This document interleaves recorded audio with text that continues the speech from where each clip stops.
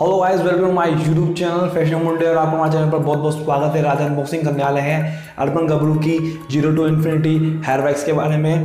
तो guys video को last तक देखते रहिए और मैं इस वीडियो में सब गिव अवे करने वाला हूं। और अगर आप इसे बाय करना चाहते हो तो उससे पहले आप इस वीडियो को जरूर देखें ताकि आप सही चीज़ बाय कर सकें, अपनी मनी को अच्छी जगह यूज़ कर सकें। तो गाइस कर लेते हैं इसकी अनबॉक्सिंग, करते हैं शुरू, चलते हैं अनबॉक्सिंग की ओर। तो गाइस करते हैं अनबॉक्सिंग इस अर्बन गैब्रू की zero to infinity hair wax के बारे में।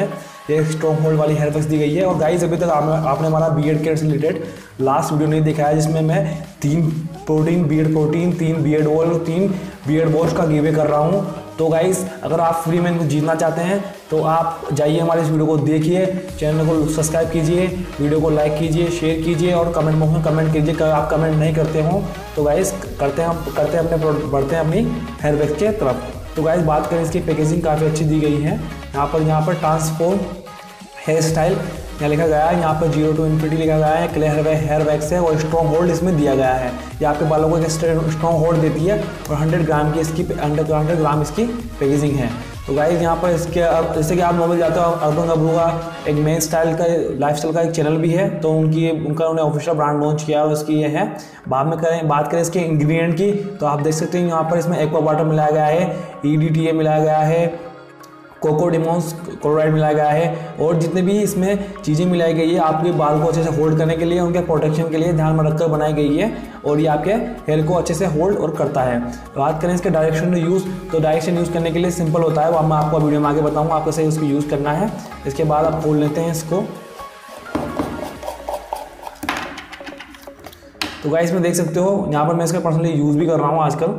तो आप यहाँ देख सकते हो यहाँ पे ये वैक्स का जो कलर दिया हुआ है वाइट कलर दिया गया है और मैं इसको हाथ में लेता हूँ थोड़ी सी यहाँ से, जिसकी हार्डनेस है काफ़ी थोड़ा सा, ये डेंसिटी इसकी हाई है और ये थोड़ा सा। बात करें इसकी फ्रेगनेंस की, तो इसकी फ्रेगनेंस भी काफ़ी ठीक है, काफ़ी अच्छी फ्रेगनेंस दी गई है और एक ओवरऑल एक गुड प्रोडक्ट है। और इसको आप अपने हाथ पे इस तरह ले सकते हैं, यहाँ पर हाथ में लेके इसे स्क्रब कर सकते हैं, करने के बाद अपने बालों पर अप्लाई कर सकते हैं।